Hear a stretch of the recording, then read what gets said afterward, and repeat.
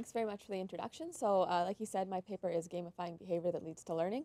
And this work was done with my co-supervisors, Mark Hancock from the University of Waterloo and Regan Mandrick from the University of Saskatchewan. So the problem I'm trying to solve, and it's a well-known problem, is undergraduate students do not read their textbook. Every class, the university professor goes, read chapter 5, and then no one goes and reads chapter 5. In fact, they don't even buy their textbooks often. This is really well documented. And it may be because reading the textbook is not motivating, or they just perceive it as an unimportant activity. But we know in the literature that reading the textbook leads to stronger students, so they really should be doing this. So this is a really great space to use games as a motivator. We have something that is not being done because it's not motivating that should be done. So my approach is to apply a game. So I'm going to try and encourage this behavior through a small casual game. And even though I'm in the education section, the goal of the game is not actually to teach. That's kind of a secondary objective. What we're really trying to do is motivate a specific behavior that leads to learning and motivate a positive behavior. So I created the game Reading Garden. I'll show you some videos in a minute. And in this game, you grow flowers and trees. It's very simple. You get experience points when you grow them, and they take time to grow, so an hour or a day or a few minutes. And in order to level up, you just need to keep growing flowers and trees. So, if my video would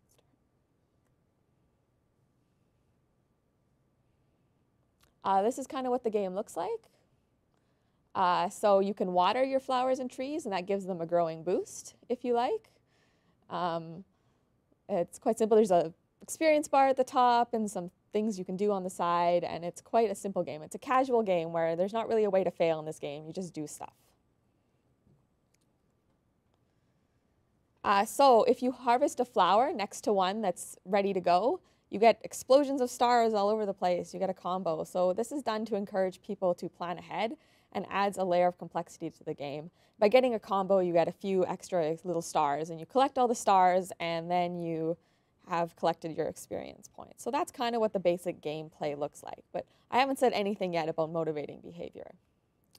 So like many casual games, there's a special currency called gold. However, unlike commercial games like Farmville or Bakery Story or Cafe World or all those ones on Facebook, you don't pull out your credit card to get gold.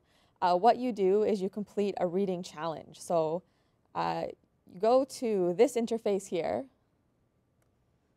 and you select a challenge from a list that the professor has provided. There's all related to chapters or sections in the textbook. And when you select one of these, it gives you a couple questions, a very short comprehension quiz on the content that was directly related to that chapter. And this is, of course, designed such that you probably actually need to go and read the chapter to find these answers. So if you complete all the questions correctly, you get gold. If you don't, you have to wait an hour before you can try the questions again. And that was done to make sure that people actually read the questions and don't just click through trying every possible answer, because these are very short comprehension quizzes. So there's many ways to spend your gold. Like I said, you can water, that costs gold. You can also fertilize, that costs more gold, but gives you a bigger growing boost. We have all kinds of decorations in the game. So you can fill your garden with 1,000 ladybugs if you want, or make your sky full of clouds, add some fences. And this helps separate your garden from your neighbors, which is great because we have some social play. So we have a leaderboard first, and the leaderboard always shows you in the middle. So there's people you can beat and people you can compete with, but you can scroll to the very top of the leaderboard if you like, or the very bottom if you want to see. In the class, it's played anonymously, which is with a username, and unless your friend tells you what their username is, you can't actually know who your friend is. So it's all about being anonymous. And so there's a gold leaderboard and a level leaderboard, so there's two ways to compete with people. So you can visit other players' gardens, and now you visited your friend, which is great. You can water their garden and get a few experience to kind of motivate people to visit other people. And so also this motivates you to buy 1,000 decorations so that your garden looks way more impressive than your neighbors. But really, the real reason we have you visiting your neighbor is what you can do is you can encourage your neighbor to read a specific chapter. And if they actually go out and read chapter 3, you'll get a few gold for it. So this puts a little bit of social pressure, because now when they go to their challenge menu, it says like suggested by 5 people or recommended by 2 people, so that kind of you can encourage people to read specific chapters that you found interesting or you just want the gold. So the next steps, we're actually running a pilot study right now in the fall term that's been going on for about a month. So students have to play this game as part of their course.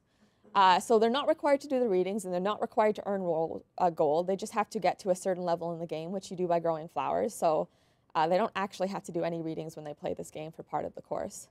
And if they don't want to play the game, they have the option of doing weekly quizzes where they get the same in-game questions but in longer quiz format that they have to do once a week. So that's what's required of them. And we're actually going to run a full study in the winter term after we're done piloting this term. So I'm going to talk a little bit about the early results. And I don't have any numbers yet, but I do have what the students have been saying to each other and what the students have been saying to me. So the first thing we know is that people are actually playing the game, which is really great. They've really gotten into it. I had one student say to me, "I beat the game in 5 hours, is that normal?" And I went, "Oh no, obviously I have some balancing to do." But that's what pilot studies are for, right? But this is actually a good thing too, because they played my game for 5 hours straight and beat it, which was highly unexpected. Another thing that someone has said to me is the leaderboards are perfect for motivating me. I check it all the time, which is also good news. So there is some competition going on, at least for some students. So good news there.